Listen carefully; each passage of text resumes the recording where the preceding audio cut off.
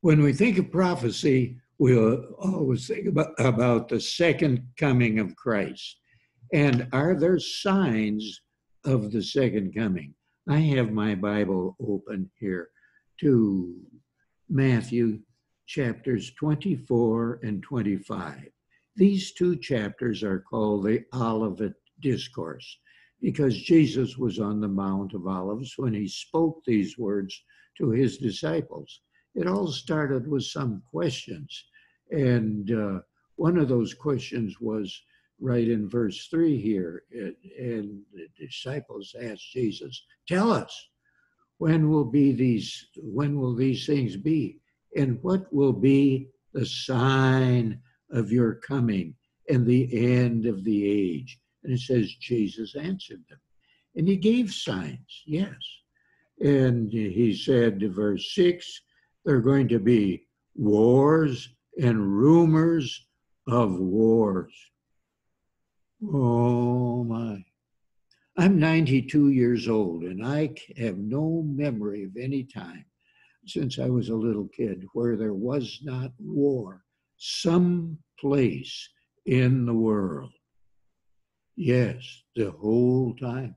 And this, of course, war, and there's war now. We have troops scattered on every continent around the world.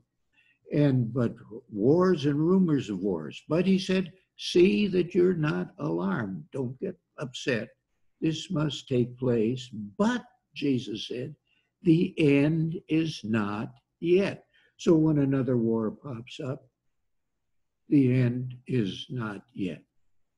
And it says, verse 7, there will be famines. Oh, there have been, and there are now in the world, famines.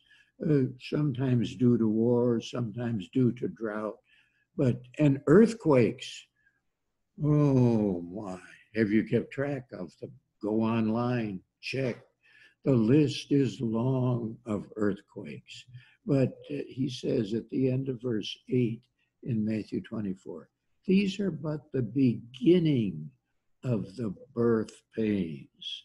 But then verse 9, another sign, you will be hated by all nations.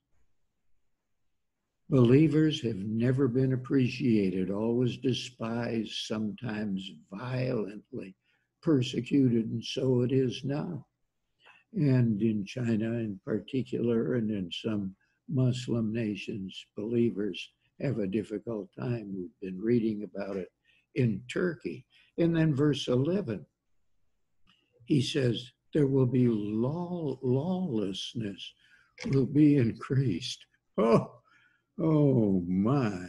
We've seen our cities disrupted with violent mobs.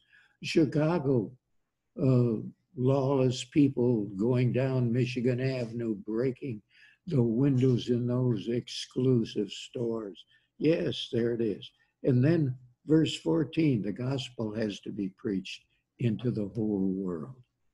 And it has been. In 1930, HCJB, a radio station, opened up in Quito, Ecuador, proclaiming the gospel shortwave in multiple languages. 1948, the Far Eastern Broadcasting Company in Manila. Yes. 1952, Trans World Radio in Monaco, from Monte Carlo. These three stations cooperate. The gospel has gone into the whole world. The signs are here. They've all been cared for. Next time, we'll talk about dates